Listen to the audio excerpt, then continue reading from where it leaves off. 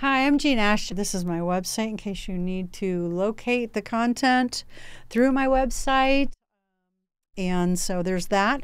But what I've done is write a film critique. I was published in a San Diego art rag some years ago, and I'm going to go ahead. I was published by, let's see, Hourglass Magazine. Now, this is Razieh Rushan's publication. I'll be also interviewing her because she's become an art advocate and runs some of the, runs through the Chalk Fest circuit through the whole nation. Very interesting woman. She'll be in second season. Keep an eye out for that. But this was published in her magazine. And this was the digital art theme, which you see here. And my article is it live or is it Memorex? And I'll go ahead and put up the image here. Let's see, Hourglass Images Digital. So here we go. Is it live or is it Memorex? Don't know, don't care. It looks great on film, pass the popcorn. In this age of filmmaking, digital art is an integral part of the movie making industry, stretching film budgets far beyond their original borders. Let me pose a quick question. Need a cast of thousands? Film 1,000 extras in the foreground, then cannibalize the crowd and multiply and mat it via green screen into the background as in the Flags of Our Fathers. This issue's film pick is Ultraviolet, a variation on the underground comic book Armageddon story of an Aeon, Flux, or the Matrix style character.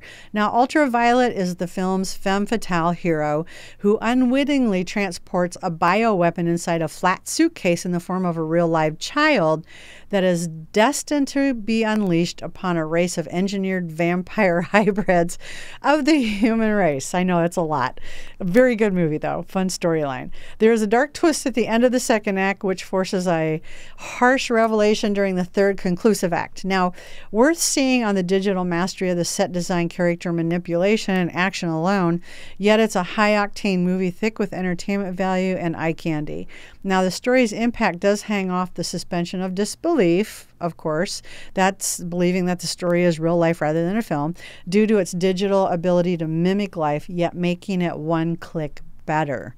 These high-end production value sci-fi films, or eggs, were born out of the digital mastery, the chicken, creating a new litmus test for any sci-fi films to come. Digital art has electronically integrated itself neatly into the construct of film production, a natural progression of the arts. Now, the abstract and pop artists, the Dadaists and the Surrealists, knew this almost a century ago.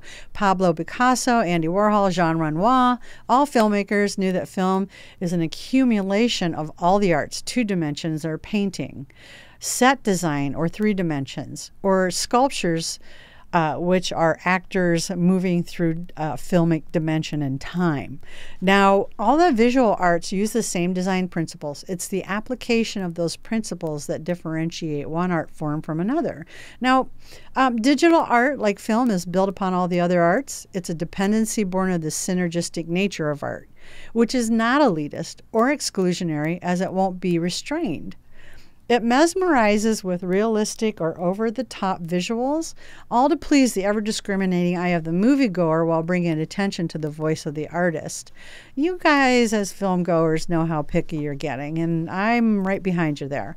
Now, in conclusion, digital art shouldn't take the place of the story, although it can due to director burnout as the story gets lost in film construct or any other variation of film production trauma. George Lucas's third Star Wars sequel had this problem.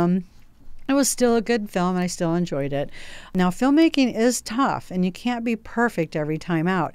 Digital art won't also be called illegitimate child of fine art. So don't throw out the film for its dependence on digital art. It is the brainchild of the electronic age. It does as film does by using everything it can to get its hands on to make the story come alive. There's no stopping that train as it streams full speed ahead into the new digital horizon.